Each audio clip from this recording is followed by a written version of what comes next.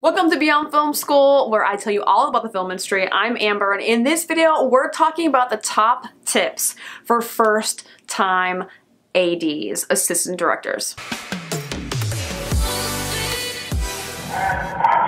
Before we jump into the top tips for first-time ADs, I just want to say a big hello to my loyal subscribers. Thank you for supporting Beyond Film School and what I do, and for anyone that is new to my channel, welcome! I'm happy to have you join the Beyond Film School family. Be sure to subscribe and hit that notification bell so you don't miss any of the videos I make on the film industry. This video is like for the next level for those folks who have experience as a set PA, they've been in the game for a hot minute, and they're looking to kind of take the next step in the AD ladder, in the AD track. If you're watching this video, welcome to the dark side.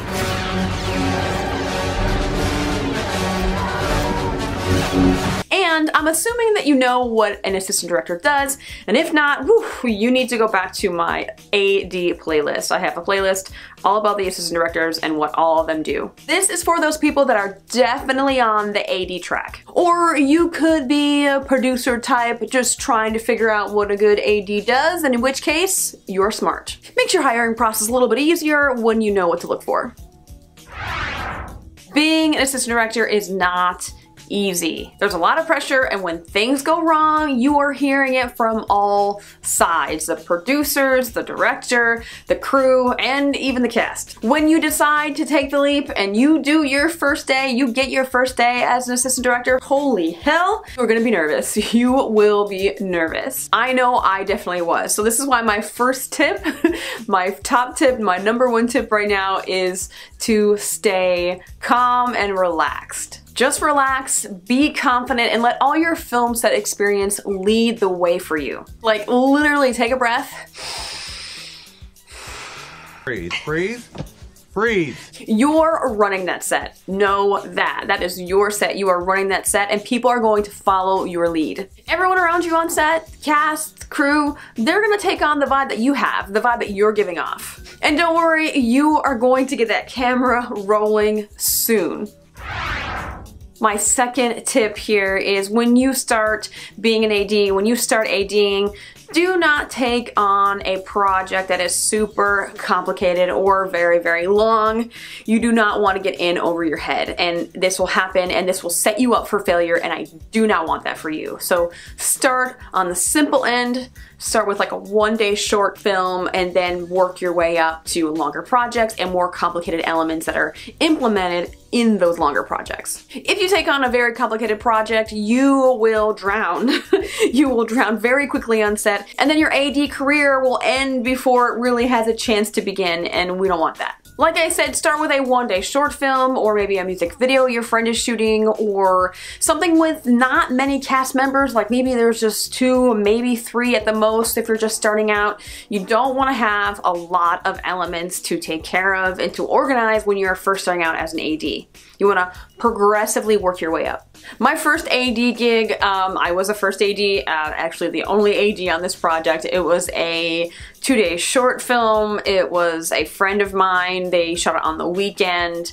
Very low stakes, so it was something that I was very nervous about, but something I could handle at the same time. And yes, I was not paid, and I'm not ashamed of that, because I felt like he was giving me a great opportunity and took the pressure off me a little bit, because I felt as if I were paid, I might have felt more pressure on me, but he was getting me for free, so he was gonna get whatever he got from me. Even though I wasn't paid, it was a great opportunity because it was my first AD day, and that's what I wanted to do. It was the first step in my AD indie career that I wanted to take, and I knew I needed that line on my resume and would lead to more and more things. So yes, I wasn't paid, but I was on the weekend. It didn't really cost me anything, but a couple of days out in the forest, somewhere in the Catskills, somewhere, you know, it gave me the experience I needed, and I got through my first day. Hell, I felt like I should have paid him for this opportunity. That's how grateful I was for it. Like, I should have definitely paid him for it. So start smaller. It's way more manageable when it's coming to your first couple of days as an AD. Start smaller. My next one is know your way around a call sheet. Now there are different types of call sheets for different types of projects. So for example, a commercial call sheet is going to look different than a movie or short film project call sheet. So just keep that in mind. Know your call sheets. When you're a set PA, you are given call sheets. Study those call sheets. Take those call sheets that you are given as a set PA and look at them and figure out what each box is doing, because there's gonna come a time when you're an AD that you're gonna be making those call sheets. Learn them and get comfy with them because they're your new best friends now. Best friends, best friends. And to make those call sheets, you are going to be using Excel. So very useful to learn Excel while you can, before you even get to making call sheets, learn the program. And some people I've heard, some ADs like to use Photoshop to make call sheets, which I think is pure insanity, but I mean, whatever floats your boat, whatever gets the call sheet done. Other types of paperwork to get familiar with when you start getting into more complex productions are the day out of days, called the dudes, or the BG breakdown, the script breakdown, the one-liner schedule. All those things are what ADs deal with, so get comfortable knowing those documents and look them up, research them, and know what they are. So this is an Exhibit G. This is a document that has all the times of the actors when they're in and out, basically how long they're working, and that goes to SAG, the Actors Union. And then we have a lovely call sheet here, pretty call sheet. Then I have a camper breakdown. Second ADs make those, and then I follow it as a base camp D. And then this is what a day out of days looks like. Basically, you have an actor's name on the side, dates on the top, and then what the status is of them. And then this is a one-liner. This is what a one-liner looks like. We have like what scenes we're shooting, what day. Sometimes they have locations on them, sometimes they have approximate call. This one is blue because it's a revise. So every time you revise something, it changes color. So that might, you know, seem a little complicated, but when you see a blue one, that means it's been revised.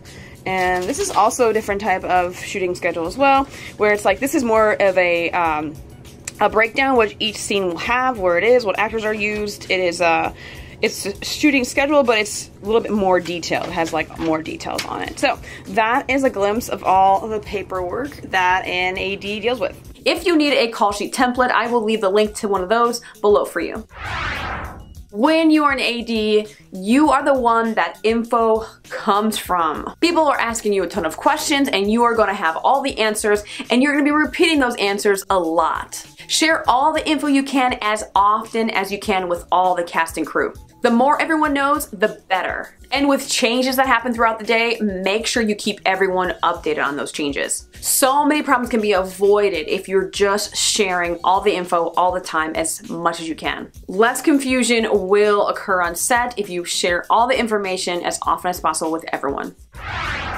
Which leads me right into my next one. Make sure that you have a nice working relationship and communication with your director and your director of photography. The three of you together make things happen. If you see the director and the director of photography off, away, talking with each other, always, always, always insert yourself into that conversation. You always want to know what they are discussing. Man, when they start deciding stuff, you want to make sure that it's actually feasible and possible for it to happen. So don't let them decide things without your input. It's honestly going to be a tough shoot if you do not get on well with your DP or your director. You want to make sure that there's good communication between the three of you, because when there is good communication between the three of you, then the crew can work more efficiently. This also applies with having good communication in a relationship with your producers and your crew, because the crew is going to be coming to you with concerns or issue, and you are going to be bringing that back to the UPM and the producers. So you basically have to have good communication between everyone on set. There's all types of triangles and stuff, but you gotta have good communication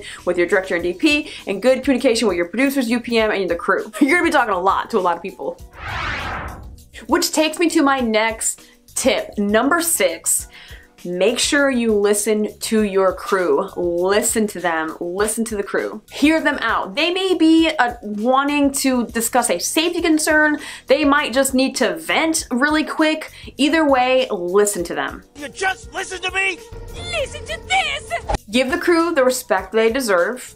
Don't bark orders at them, and making sure you're giving them the play-by-play of the day. If you take care of them, you take care of your crew, they work harder for you to get your day done. Do whatever you can to save time to give everyone a shorter day. Shorter days equals a happy crew. And try your damnedest to make sure you are breaking on time at the 6-hour mark.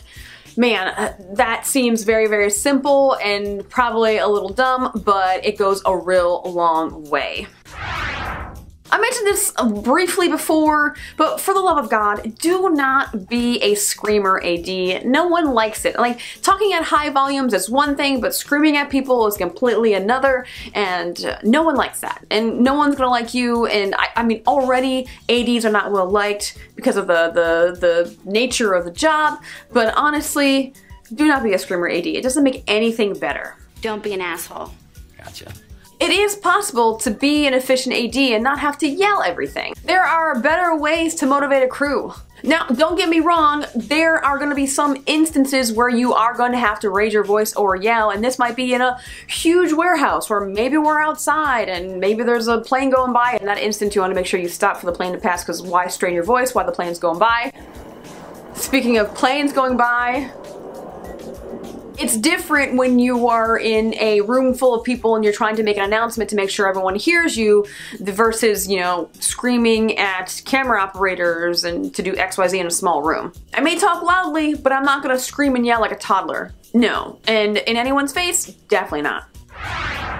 Another tip I have for you is to talk to other ADs, talk to other assistant directors. I've worked on a bunch of stuff where I was the only AD, I was a department of one, and it's tough when you're on your own and you're in that position by yourself on set. I was a one-woman army, I was doing prep, I did the schedule, I made the call sheets, I got the cast ready, I ran the set, I was doing the PRs, and sometimes I had no PAs. It can be a lot of work, and I just found talking to other ADs so helpful.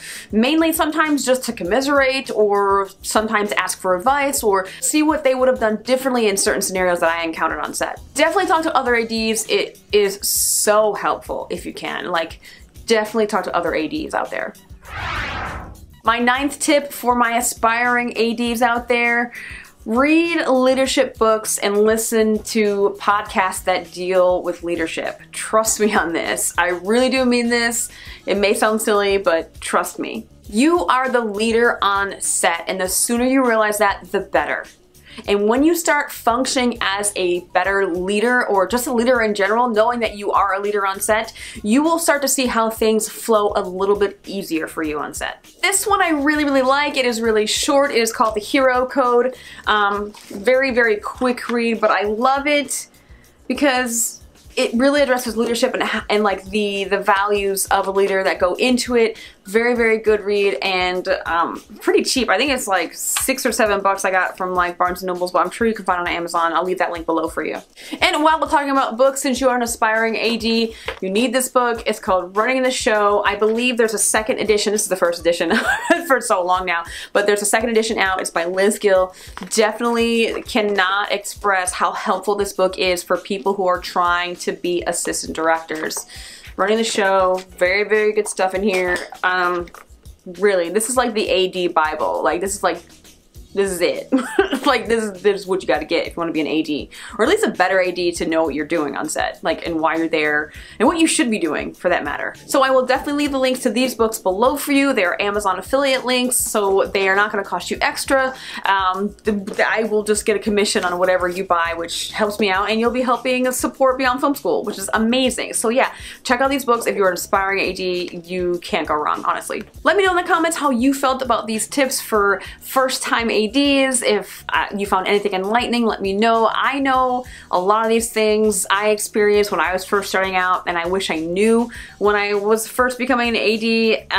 And I can't stress enough, talking to other ADs is probably the #1 thing, because when you're an AD and you're like the only one on a small project, you kind of feel a little like isolated and alone in a weird way. So talking to other ADs is so, so helpful. All those things I learned the hard way, so hopefully you learned from me and and my experience. If you found this video helpful, give it a like, and don't forget to subscribe and hit that notification bell to stay up to date on all the videos I make on the film industry. And if you are looking for more film career resources, please visit my website at beyondfilmschool.com. I got a lot of stuff going on there. There's resume resources for your film production resume. I have set PA classes online, in person. I have blog posts. I have a bunch of stuff to help you go forward in your film career. And if you want to know what I'm up to on set, follow me on Instagram at Beyond Film School. I'm always posting stories of what I'm doing on set, so hit me up there to see what I'm up to on set. And if you want, tag me in your post because I would love to see what you guys are up to on set as well. So thank you so much for watching. That is it for now, and I shall see you next time.